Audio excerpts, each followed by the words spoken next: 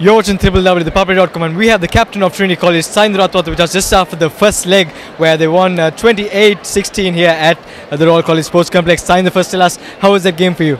Oh man, it was really tough. Roy just kept coming and coming, and we just had to dig deep and prevent them from scoring.